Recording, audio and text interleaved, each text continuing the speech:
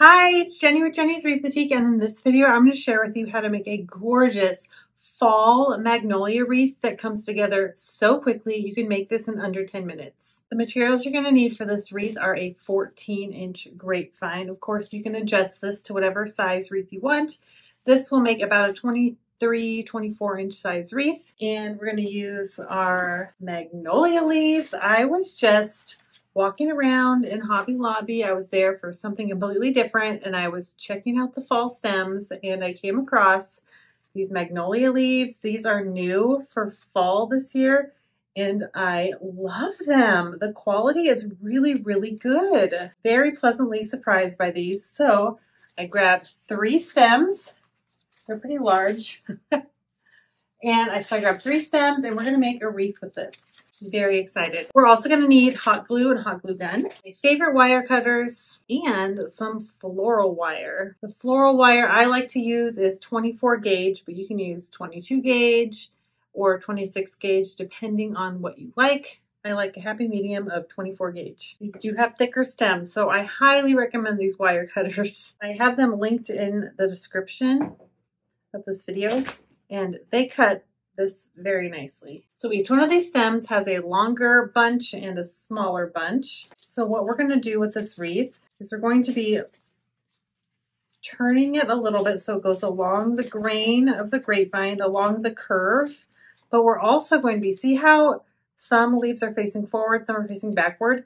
We're going to adjust this a little bit. By doing that, if you want more of the leaves facing forward, you're just going to twist them forward.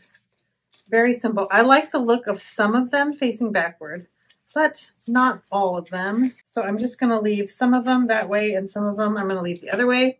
So we're going to glue our stem. I like gluing up the stem quite a bit, and we place it along the grain of the grapevine. These are thicker stems, so you don't want a super tight weave on your grapevine. See how this is just nice along the grain, nothing pokes out the back. And now we're going to take our floral wire. This is going to add extra security since we're keeping our stem pretty long. And this is why this wreath goes by so fast. So I just make a U with my wire, and I go around the middle, about the middle of our stem, and I poke it through the grapevine. Then I twist it along the back to secure it. I usually twist like this because it makes it really tight and it's fast. And then you just tuck the wires into the grapevine so nobody gets poked. I'm going to move this one around. So you can also take it off. See how I took that off? Dab some glue and then glue it back on forward. Just in case the twisting makes you worried you're going to break it, you can also just do that really, really easily.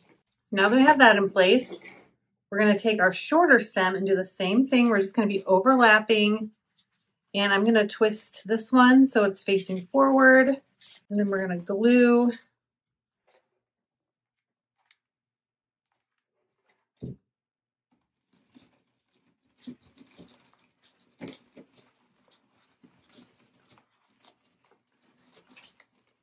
And we're bending the stem so it fits the shape of our grapevine. Look how everything just lays so pretty and naturally. I love it.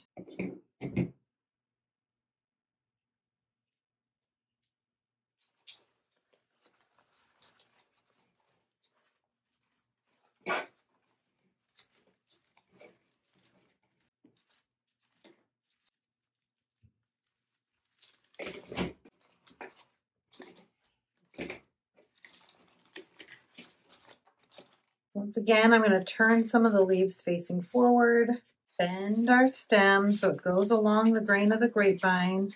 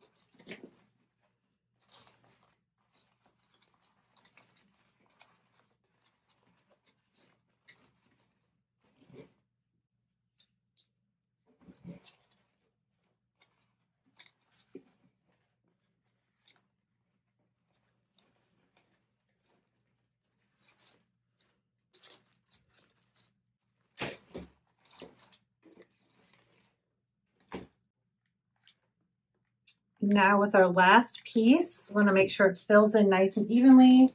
We lift up the piece before, stick it under.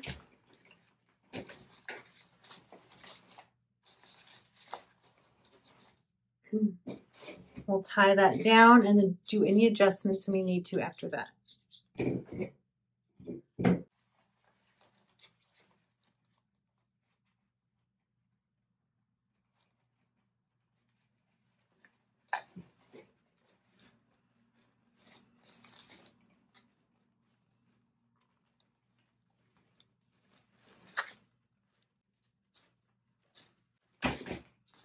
Now that all our pieces are tied in, we're just going to bend any stems that are sticking out too far. Like that one. And adjust anything that looks out of place. But the beauty of magnolia wreaths is that they're a little bit wild. They're not perfectly in place. All the leaves aren't perfectly placed. I like the natural look of this. And look how gorgeous it is. And it came together in under 10 minutes. So pretty. And if you like less of the brown and you want more of the orange, just turn some over. It's super easy. This is what the back looks like. It's super clean, really nice.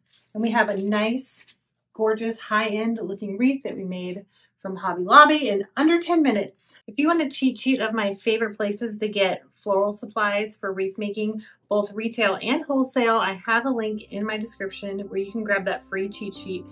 And like I said, these are all from Hobby Lobby, a nice retail place. So easy to get. So anyway, I hope you enjoyed and I will see you in the next video. Bye.